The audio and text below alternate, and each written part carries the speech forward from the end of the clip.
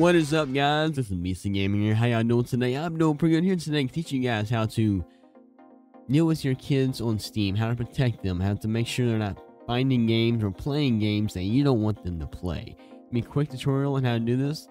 This is gonna be a simpler version, and then I'm gonna make another version on how to use Family View on another tutorial. That's an entirely other thing. But guys, if you like this video, make sure you squish that like button. Let me know what you think in the comments below. Subscribe if you haven't already, and hit the notification bell for future videos just like this one. All right. So starting out, if you need to have access to your kids, your child's or underage, whoever you want to do this for, access to their Steam account. So either from the app, from the software on the computer, or from the website. Either way, you can do this. As long as you're logged in, make sure you have their login and all that stuff. Now, first off, if you want to make sure, or if you suspect that they may have been playing a game, an adult game, believe it or not, there are adult games on Steam targeted for adults. They're made for adults only, and they ask you like 20 times, are you sure you're an adult? The whole Steam thing. When you make an account, you have to have you have to say that you're over 18, your age, and email confirmation. There's no other way other than that how to tell your age. So your kid could have lied when they set up their account how old they are, which is, I did it when I was their age. Come on. Anyways, so first thing first, you want to go to make sure they don't already have games they shouldn't have. Go to View, and you go to Hidden Games. Now, I'm not clicking on mine for reasons, but you can go to Hidden Games, and you'll see the games, and then you can deal with it after that. And I'll be doing another video on how to remove games from your Steam account, so they will never have access to it again. I mean, another video in the future, so look out for that one. So you go to Hidden Games, see the games they have. Now, prevent them from finding games that they shouldn't be finding in the store. We're going to go first, you go to Store. You're going to go to Preferences. Now, from here, you can go down to Mature Content. General, Mature Content, you can actually turn this off. And now, no mature games will come up.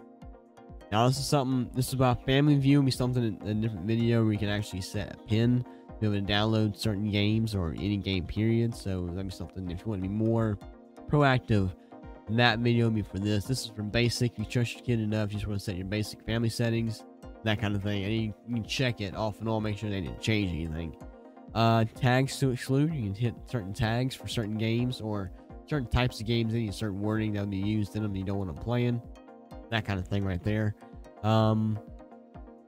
You can also check where's it at, under their profile, edit profile, and do things like this. Where's it at?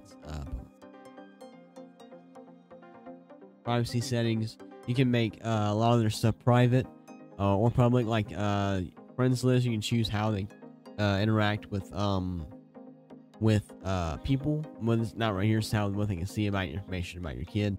Family. Here it is. This is where you go into the whole manage Family View. We can set this up if we want to. You'll be able to do select what protection account can access Family View. You'll be able to set up certain games that they can play and certain games they can't play. That kind of thing. I'm not anything fully with this. I'll be doing some research on this, see how it works, and then making a video on it after that.